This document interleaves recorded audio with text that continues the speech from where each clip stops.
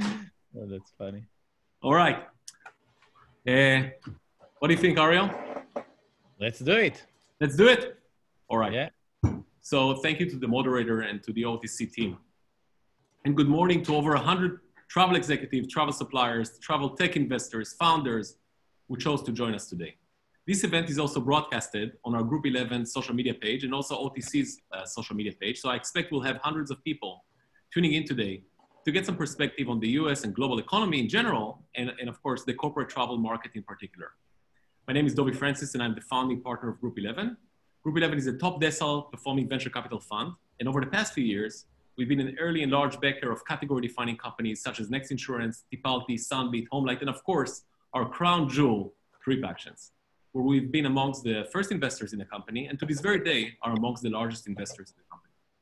So this is just to give you context on how Ariel and I know one another. And with that, let's get started, shall we? Ariel, ready? Let's do it. All right, so you remember all this practice that we've done prior to the session? When your marketing team sent me the questions, Greg and Megan, and you and I reviewed them together, and we said they're really cool and we should use them.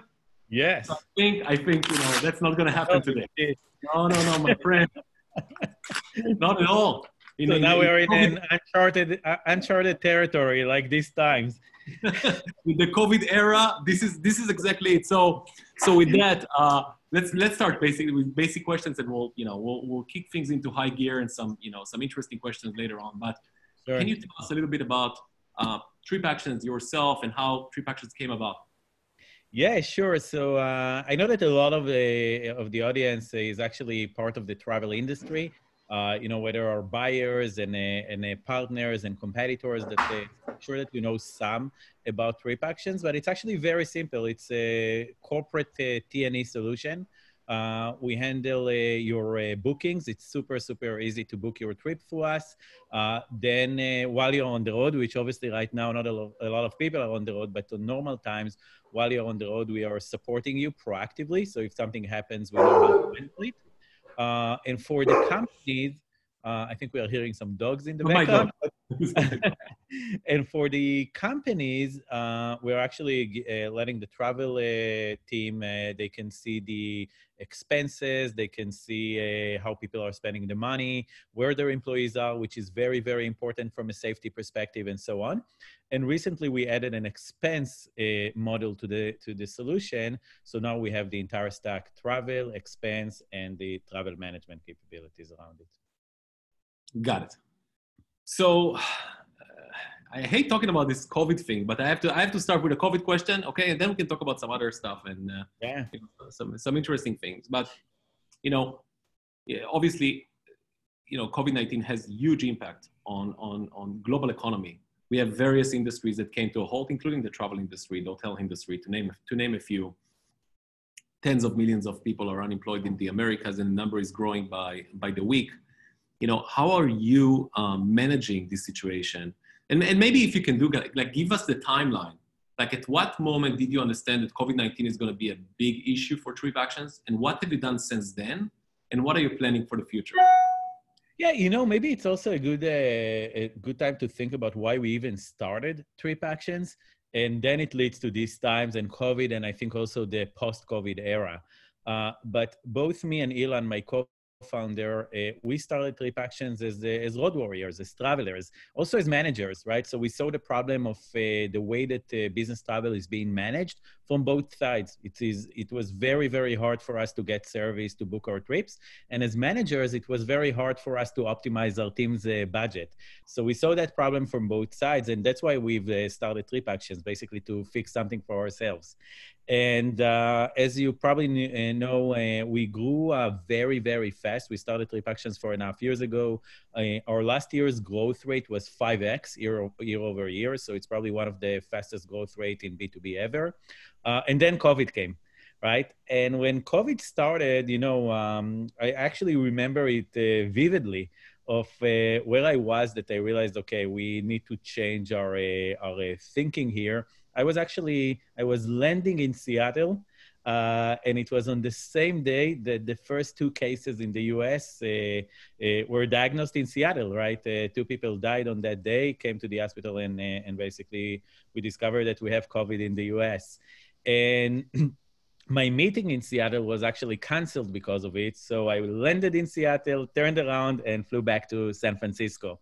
And while waiting kind of on the tarmac there, I was starting to think, okay, maybe we need to change our strategy for the next months, right? And since then, I think it was 6 weeks ago, we've done a lot of things. Again, getting back to our mission, to really take care of the traveler, to take care of the business travel manager that needs to manage the trips.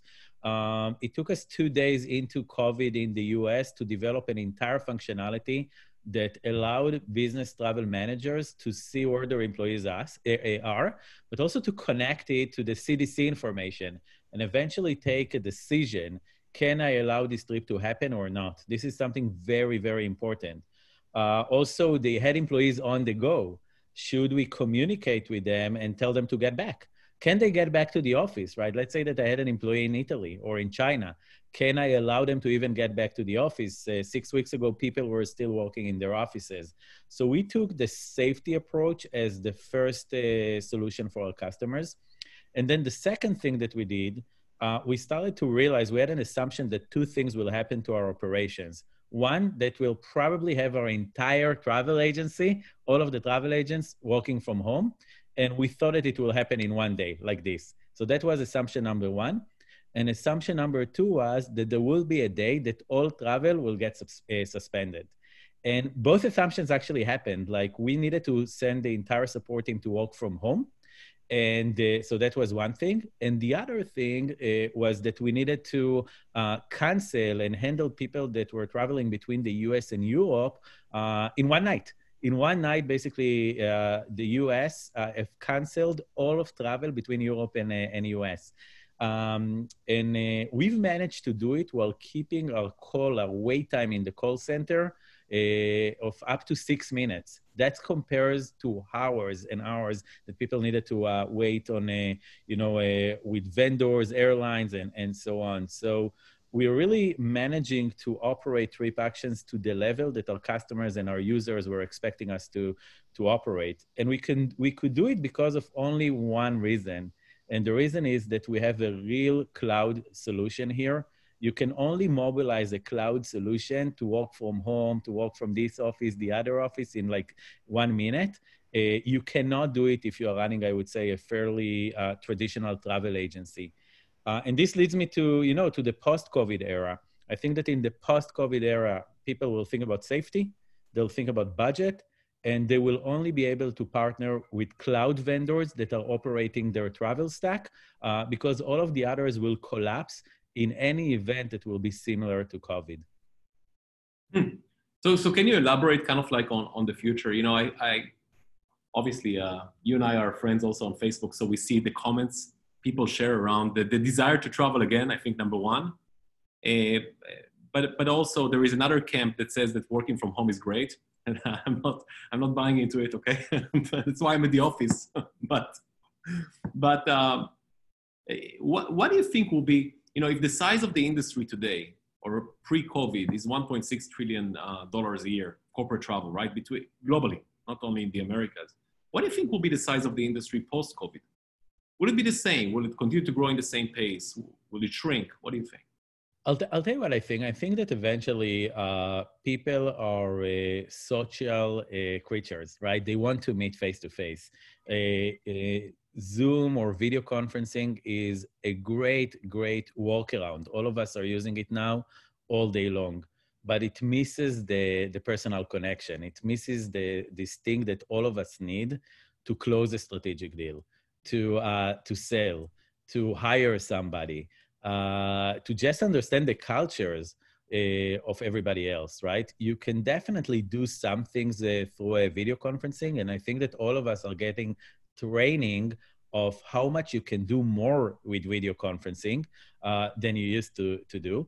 But we're also getting a training that we can sell less, I think, across the board. Part of this is recession, and part of this is related to the form factor. It's actually really, really hard to close big deals over a video conferencing without meeting somebody, without being in the same room with somebody. Even what we are doing right now, it's a great workaround, right? We have an opportunity to sit here together and to tell our story, right? But I know that when I'm talking in conferences, one of the things that really gets me excited is to see the reaction from the audience, right? To actually see the faces, to see how they are reacting. What we are doing right now, I don't have it. It's extremely limited and a sterile kind of way to communicate. So I think, yes, you'll see more video conferencing, but I think that you'll see a lot of business travel. What exactly would be the numbers? I don't know. I think that it's very hard to focus the future. I do think that only companies, only travel vendors, TMCs that will be able to prove to their customers that they can support them no matter what. We in TripActions, we call it business travel continuity. It's the fact that we can support you even if the entire system is going down. It's the fact that we understand that you will need to be selective on your travel. You will need to decide that it's safe to travel between San Francisco to Seattle, but it's not safe to travel between San Francisco and New York in this date. And we will need to provide you the tools to manage this. And you'll also need to optimize your budget. You will need to optimize your budget and to allow a trip that is closing a $1 million opportunity to happen and a trip that is closing a $10,000 opportunity not to happen. So I think that only if you'll use a platform that uses technology, you'll be able to do that. Is there anybody else? I mean, because I've seen a demo of the product in its improved version, the ones that you're working on right now. I won't share too much information, I guess, but have you seen anybody else in the market who has done something similar to that in the competitive landscape? Can they? Because, in some cases, their DNAs, they're products that were built on the 80s on different rails. Yeah, there is one question. The first question in the Q&A is actually asking about TMC and OBT. They're basically asking, were we at TMC and OBT from the get-go, or we started as an OBT? Okay. Yeah. And it is related. We understood from the get-go that the major problem of the various business travel solutions that are out there is the disconnect between the technology, the online booking tool, the safety tools, you call it duty of care, the travel agency itself, the fact that they are coming from different vendors. And we understood that when users are complaining about the experience, when users are going rogue, when they are going and booking outside in a consumer travel solution, they are doing it because of the lack of the integration. You cannot have a consistent experience if you're not controlling the entire stack. Basically, the travel agents or the agency and the online booking tool and all of the technology around analyzing data to eventually allow safety. So that's something that was fundamental in our platform. When I've mentioned that we had like one night to cancel all of the flights to Europe, you wouldn't be able to do it with a booking tool. You would be able to do it either with TripActions or by calling to agents and do it by the phone, which obviously it's extremely not scalable.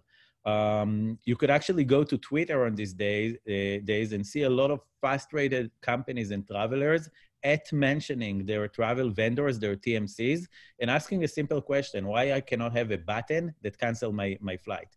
And you cannot. You can only have it if you have an end-to-end solution. So going forward, it's the same thing. We introduced already to the marketplace a COVID map, a map that shows you if it's safe to fly to a certain place. But then let's say that it's not. Let's say that the situation has changed. You want to exclude it from the policy. Then maybe it works today, but it will not work in a week from now. And then you would ask the question, okay, if I'm canceling the trip, what will I do with the unused tickets? Am I going to get credit for that or not? And I've just played a lot between what the OBT is doing and the agents are doing. And in complex situations today with a normal TMC, you are just dealing with the agent, okay? That's highly not scalable, very expensive, and takes a lot of time, a lot of efficiency, from your employees. So I think that more than ever, you need to have one solution, one technology to manage the safety of your employees, the budget, and the entire experience. Got it. And when you think about such an extreme situation like we have today, this morning I read a blog from Richard Branson, just talking about the difficulties they're facing at Virgin and, asking for a bailout, a government bailout and so on and so forth. And And of course, we've seen the case with United and many other vendors in the marketplace. In fact, there are 5,500 airlines. So, Yep. no. But when you think about airlines, when you think about hotels, when you think about some of our competitors, when you think about some of our partners, do you see some kind of consolidation that's going to happen over the next couple of years? Like, what is the future in that respect? I think there are several things. First of all, you need to recognize, I think all of us, and it's kind of related to the question earlier, are people are going to just Zoom or we'll get back to travel.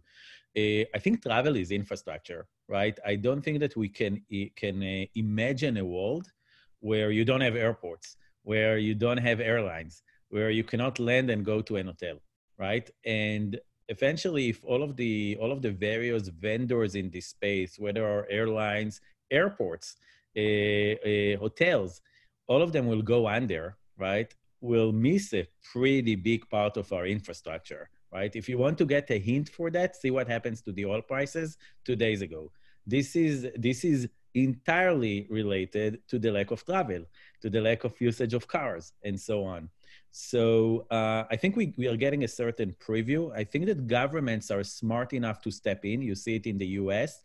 The US government stepped in very forcefully around travel with bailout projects for the entire industry, including, by the way, travel management companies.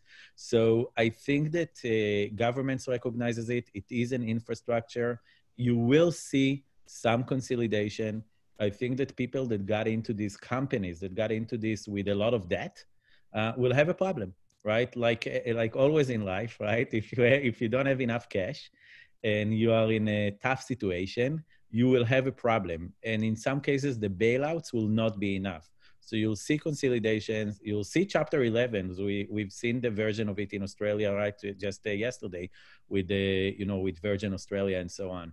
So I think you'll see all of it, but eventually the one thing that I'm certain, in a year from now and 2 years from now, we will have airports, we will have airlines, we will have hotels, just because it's a pure infrastructure that all of us needs.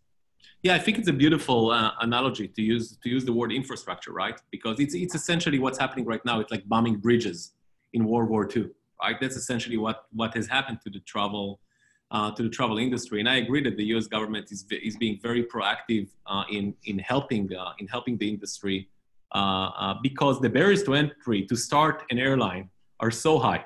Right. Or building the infrastructure that many of our competitors and us and our peers have built. Okay. With that, let's talk about the importance of having money. Yeah. Right. So TripActions, I think, was fortunate enough to raise significant amounts of money over a course of 7 months, literally, in two separate financing rounds, plus launching Liquid, literally a few weeks before the crisis escalated in the Americas. So you have the amount of money that you have. How are you managing the ship right now? Given that bookings went down so dramatically. Yeah, first of all, to your point, we were very lucky, fortunate to raise money just before the crisis, a combination of equity funding, our D round that we've announced it in June. And this was a $250 million round, and also a debt facility that, interestingly enough, we've announced in February, right? So a few weeks before, before the crisis started, of $500 million. Right, so we are very fortunate to do that, and we don't have debt, right? So that's another advantage. So all of this is important, and it helps us to weather the storm. Still, you need to manage the business. There is a question in the Q&A here around our business model. What is our revenue stream? We are making money on usage. When we sign a corporate account, we sign them, and then their employees are using us. Only when they use us, we make money, okay? We make one-time booking fee per trip. And this is very, very important. It's actually a bar that we wanted to have to make sure that we are not selling stuff that people are not using.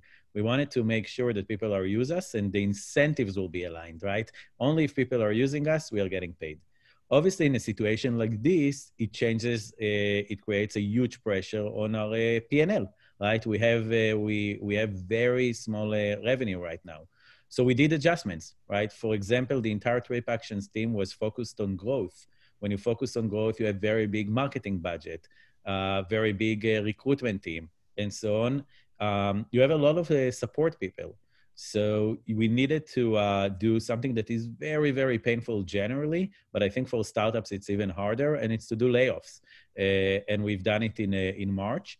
And it was not because of the lack of cash. It was because you need to be responsible. I don't think that a travel company right now knows how long this crisis will last. And you need to treat cash, to manage the company through this situation very, very carefully. By the way, something that I recommend to any entrepreneur right now, but definitely if you're in the travel space. Yeah. In fact, you were one of the first companies out there that has announced layoff, way before many other unicorns have, right? So, and you were criticized for it at first by media, and I think, you know, in hindsight, that was a very wise and responsible move towards other employees and towards your shareholders. Yeah, it's interesting. I think we have an advantage in our, in our team that all of us have, I think the management, the board have gray hair, right? So it means that actually we've been around in the 99, 2000 crisis, and then September 11, and then 08, and then now, right? And you take something like someone like Ben Horowitz, right? That managed the company, IPO the company in 01. Right? It's crazy, right? And manage a crisis, right? Through I think like 7 years until he sold this company to HP. We have the experience in this team to understand how a crisis can look like. And therefore, from the get-go, we've decided to respond really, really fast. We understood that time is extremely important here. So yes, we were the first, one of the first unicorns to do layoffs. To your point, we got a lot of press around it. And 2-3 weeks down the road, you see that, unfortunately, we are not unique at all with the move that we did. So let's talk a little bit more about kind of like culture and talent and culture, right? So you have a company, and the muscle of the company is 5x growth year over year, steady, right? Yep. I mean, you guys have been growing like 16% month over month, you know, for as long as we know one another, which is, I don't know, 2015, 2016, when we first invested. And all of a sudden you put the brakes, bookings drop almost to zero. You lay off, 20% of the workforce, whatever the number was. And how do you manage the people who stayed in the company not to lose confidence? Because people do read news, and people are scared by what they're seeing in the news, and people don't like uncertainty. And you know what? Top talent also doesn't like uncertainty. So how do you manage the existing workforce, number one, but how do you make sure that you maintain your top talent and you maintain the people who contribute to the effort? Yeah, I would start from something very important. You always, no matter what, when, you need to rally the company around the mission. And it's better that the mission would be the same, right? So in any time. So our mission was to empower the in-person connections, drive businesses and ideas forward. That was something that we've put three years ago, or even 4. And it's still relevant now. We believe that we will all get back to business, right? If travel will get back, right? And part of this is in order to drive the businesses forward. And this mission was relevant all the time, and it's still relevant. So our team is right now rallying around this mission. How can we get back every business? How can we help our customers to get back to working? So I've mentioned earlier this, what we are calling a route-based travel. This is developed by our data team. We didn't release it yet, but the concept there is to allow companies to be very, very selective and smart around approving or not approving travel. This is part of our mission, right? Our employees see a feature like that and think about it as yeah, we get it. We understand why we are relevant, why we are still relevant. And in fact, you see it in our metrics. While people are not traveling, March was our second biggest month ever in terms of signing new customers. April looked the same. Okay, we are signing new customers, B2B customers that are signing with us, that are basically buying into the idea that in the day after, you need to manage travel in the TripActions way. So the employees sees it. And that's what retain talent. What retain talent is the ability to rally them around a certain mission, and that's what we do. Will you have some employees leaving it and going for a safer place? The answer is yes. But you have it all the time, and there are different types of employees. And the ride of a startup that has ups and downs is relevant for some kind of people, and it is not to others. And I think that it all comes back to the mission. If the mission is coherent, if people are believing in the mission, you'll have employees, customers, users, no matter how hard the times are. Got it. Yeah, it's interesting. You mentioned new clients, and you have signed the company's largest customer to date last month. Yeah. Right. And but can you, without mentioning the customer's name, but can you mention what were the reasons that drove them to leave their current provider? Yeah, sure. So they are a global customer. I cannot mention their name yet. We'll do a PR around it, but not right now. And they are a global customer that manages travel for more than $100 million a year. They are everywhere, and a very complex account, actually. Their solution included several TMCs, one TMC and a booking tool in the US, one TMC in Europe, another one in China, and so on. So very, very complex solution. And even before they thought that it is a mess, right? It is a mess because how do you manage your budget if you're using different TMCs? How do you manage safety if you're using different TMCs and so on? So they knew that it's a mess. I remember that I went and met with their CFO once, and she was telling me that her life in the last 15 years around managing travel was a mess. She actually lost hope that someone can come with something better.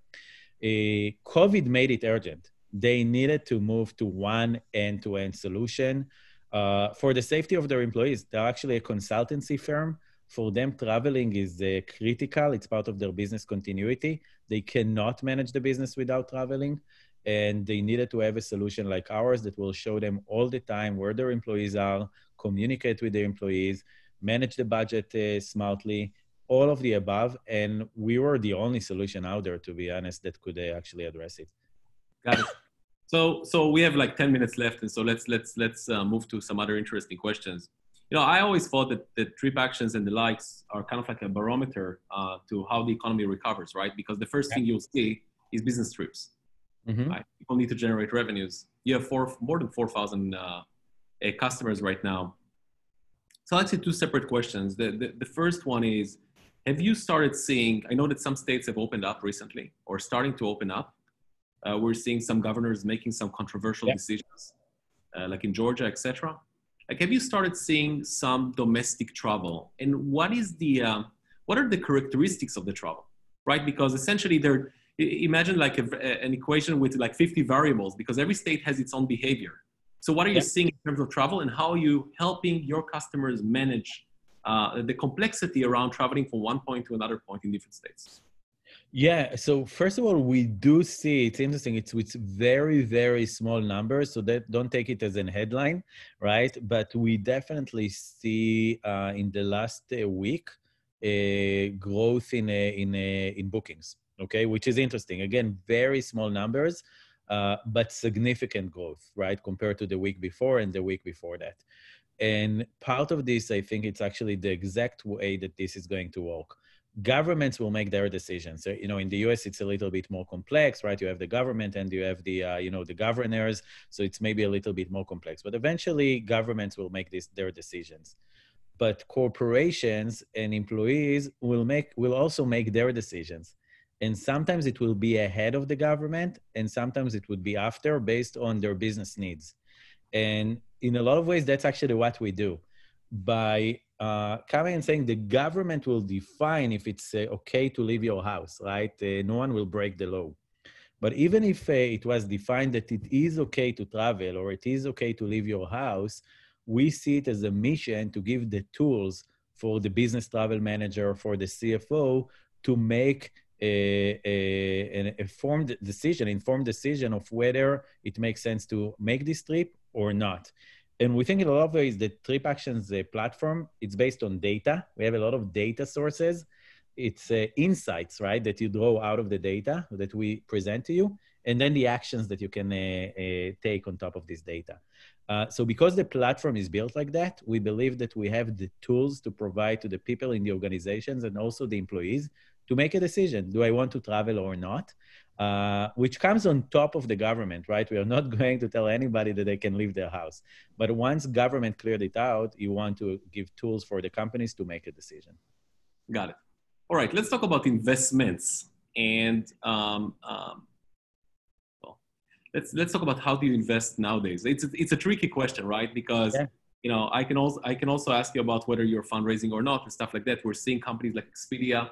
I'm talking about Expedia as a whole. I'm not talking about the agents, but Expedia just got some money from Silver Lake. So we're seeing some of those, some activity going on there. I think Silver Lake also did Airbnb recently, right? Yeah. So the question goes, to two directions. One, are you looking into acquisitions in the marketplace right now? Mm-hmm. And two, how are you investing right now in the growth of the platform?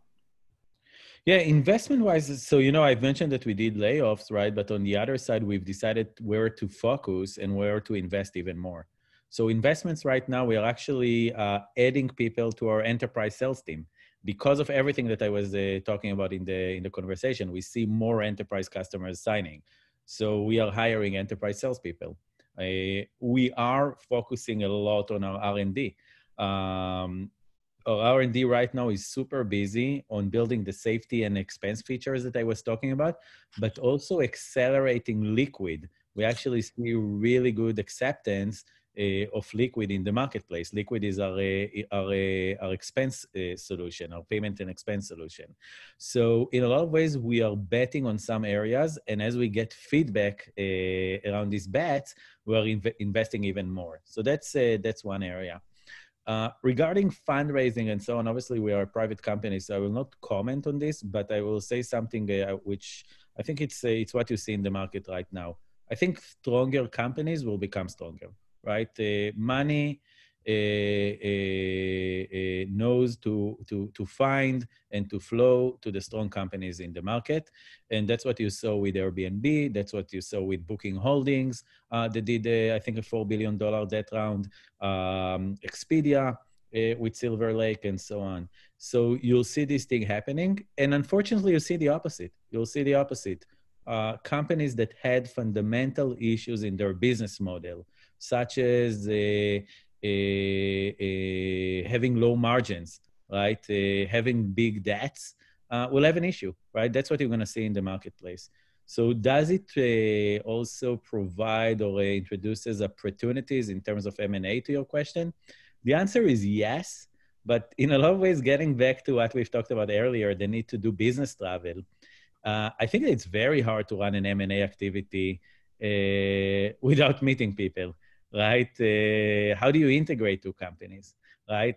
How do you actually do it? I don't know, right? I'm very, very skeptical on the actual mechanisms to do that. So it's almost like to do that, you'll need business travel to get back into action.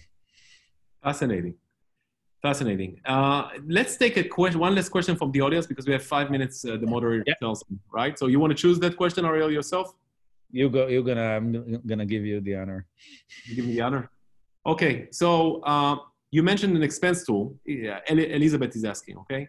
Is it proprietary or you partner with somebody? What about duty of care systems? Is it the same? So the first one was around sales tools? Expense. Oh, expense tools. In our Israeli accent. We don't even understand one another. Okay. So, we've developed our own payment and expense solution, but the TripActions platform was always about choice. So while we have our own, for example, inventory, we always integrate it to OTAs and to every inventory that is out there to provide it to you. The same with expense. You can work with us with TripActions Liquid. You can connect TripActions to other expense management solutions that are out there. So again, it's about choice, but our own Liquid solution, it's our own solution. The same goes to travel. The same goes throughout the platform. Do you have the Liquid card with you? I think I do. You want me to show it? Just show us, just how it looks like, because I'm still waiting for mine. I'm gonna do. Oh, you're on the waiting list. You would think that if I were to invest so much money, I would get one fast, but I guess customers come first, yeah? We prefer the customers, but that's the liquid. That's cool. Part, yeah, yeah. And the cool thing that it's actually fully integrated to your expense and travel activities. Yeah. So it actually saves a lot of time with doing something that, you know, that the accounting departments at large companies and mid-sized companies hate, which is reconciliation of expenses, approving expenses, and so on and so forth. In a lot of ways, that was the original value proposition, and obviously it's still there. What we are seeing right now in the marketplace, so Liquid in April is actually accelerating, and this is something that we've released in February, right? End of February. So very, very new product. What we see in the market right now is that it became urgent for a CFO to have a solution like this, and here is the reason. Liquid gives our customers an ability to see online, to get online visibility to every expense in the company. So unlike the traditional expense management, when you submit receipts in a month or two down the road, you swipe the card, you see all of your expenses, the expense was done magically, right? So you don't need to do anything around expenses. For the CFO, if someone that works from home right now had the mood to, I don't know, buy dinner, or buy a new hardware, or expense stuff that the company doesn't like, right? The CFO can know about this transaction right now and update the policy, reject the transaction. So you get online visibility. In times that money is so important and all of your employees are working from home, the online visibility around expenses became urgent. That's why we see acceleration on selling Liquid right now. Interesting. And I know Liquid has some other really cool features. It alerts you when a transaction is happening at geolocation. Like let's say you're in New York and there is dinner happening in New Jersey, but you're in Manhattan. So you'll get the alert. And it's very, very sophisticated offering. I think it's probably today, you know, if you take TripActions, right, we have the travel solution, we have the safety solution, we have the expense and payment solution. There is nothing out there, right? There was a question, I think, earlier about the duty of care. Are we connected to other duty of care's solution? We are, right? And you can have a nice combination between our safety solution to a duty of care solution, and it goes across the board. But at the end of the day, we are the only ones in the marketplace that are offering an end-to-end solution, the travel agency, the booking tool, expenses, payments, and safety. Got it. I think with that, we'll end our session for the day. Ariel, thank you so much. Thank you so much to the OTC team, to Greg and Michelle and Megan from TripActions marketing team, and we'll see you on the other side. Thank you. Thank you very much. It's been very insightful.